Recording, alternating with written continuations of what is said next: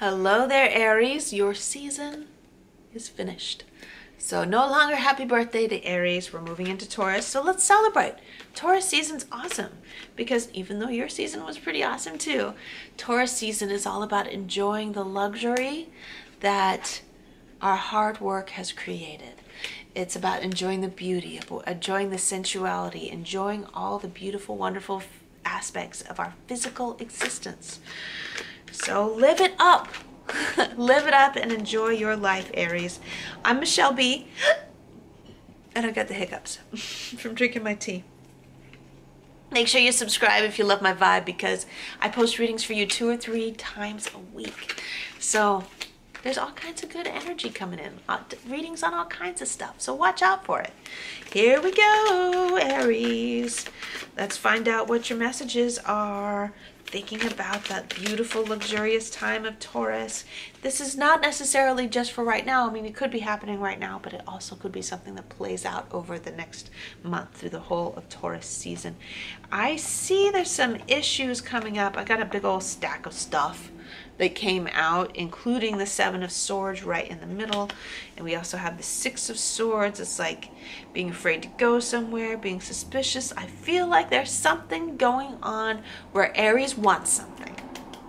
Aries wants something and they think they shouldn't have it. The universe is always reflecting to us what we think we really deserve. Who we actually see ourselves as. So the universe is reflecting back to you, Aries, that you're some kind of bad guy for getting what it is that you want. You see this? And I feel like it has to do with kind of a third party situation because we got this guy right here. Not happy, not satisfied with something that's happening in your relationship. Now, I might get some flack for this, for saying that it's okay to cheat on your partner or something like that.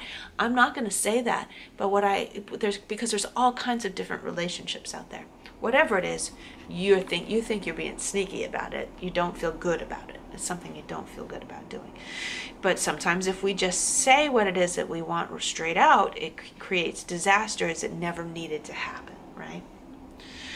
So here's the thing. Before you go running out and doing something that you are going to regret later because you feel like it was underhanded in some way, you felt like you shouldn't have done it, before you do that, you're like, but I do deserve it because I'm not satisfied in my relationship. And sometimes you just got to help. You got to do it, Or, I'm not hurting them.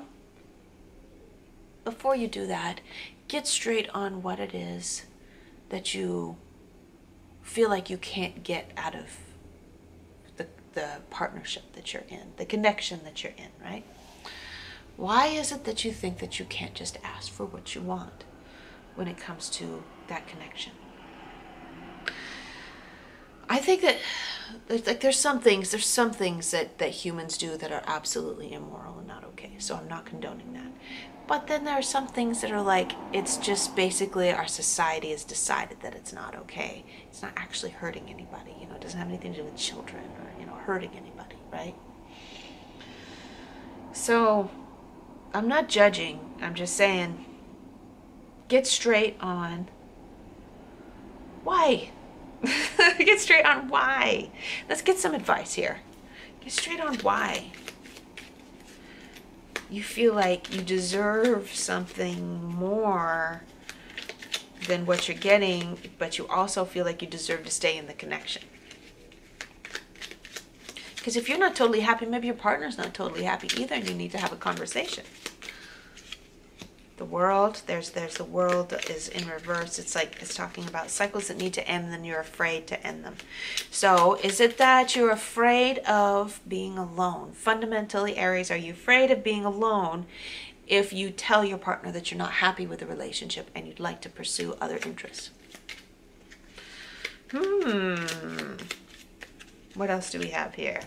And we have the Queen of Cups. The Queen of Cups is definitely afraid of being alone. She was in the reverse. She's afraid that her cup won't be filled. Okay? She's afraid that nobody will be there. It's a risk, right? Sticking your neck out and breaking up with somebody that you're in a relationship with. It's a risk that you're going to have to be alone. But fundamentally, we're all kind of alone, right? But we're all one at the same time. So I feel like it has a lot more to do with a childhood attachment trauma, that fear of being alone, than it has to do with the relationship actually being that great. Because I think maybe the relationship isn't that great in the first place. Okay, if you're not this is the satisfaction card. It's not satisfied, right? Maybe the relationship isn't that great in the first place. Maybe it's not worth keeping, and both of you are just afraid to end it. And this happens so often in relationships, that people are afraid to end something, and they'd rather go out and cheat than actually do something about the relationship that's not working, either making it work or ending it. Think about that. Think about why it is that you're afraid to be honest about this.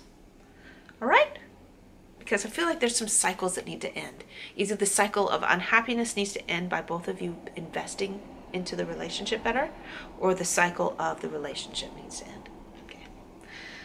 Something needs to change. And Taurus season is bringing it back to you because you're ready to be happy. You're ready to live in luxury. You're ready to live in comfort. You're ready to get rid of the drama, even if the drama is only happening inside of you. Right? You're ready to release any inauthenticity that's associated with you. Taurus is doing that. Okay, this is where I leave off. I love you, Aries. I hope you had a great birthday, and I'll see you later.